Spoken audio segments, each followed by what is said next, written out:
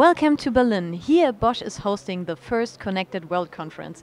Experts from all over the world talk about new business models and strategies related to the Internet of Things.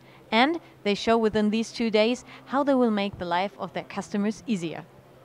Beside the speeches from experts from all over the world, Bosch is showcasing some concrete solutions at the exhibition. So let's take a look. What kind of solution is Bosch presenting here? So when we talk about the Internet of Things, we have two things. The devices that we want to connect to the Internet and the Internet itself. And so, for example, if you want to connect in a smart home environment your dishwasher or washing machine with the Internet, you need an M2M hardware to make this possible. And the hardware selection of an appropriate M2M hardware, this is what we are presenting here and the way to come to this solution.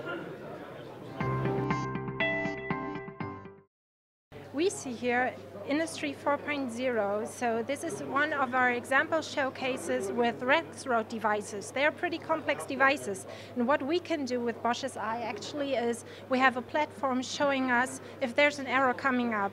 This could be the air flux or something else, and we have predictive maintenance. That means we know before a device is broken, we can fix it. We can send a service technician. So your devices actually in the fabrics, they will be online. They will work more often because we have the predictive maintenance to make it work.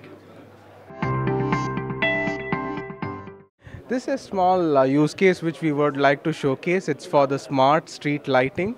You could remotely connect to the lights and switch on and off. You could also change the intensity the way you want it. Maybe for the evenings you could have it little lighter, and during the midnight you could have it very dark. That's possible.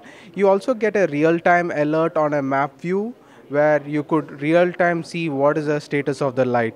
Could also get an error if in case the bulb goes wrong, and then you can send your service personnel there.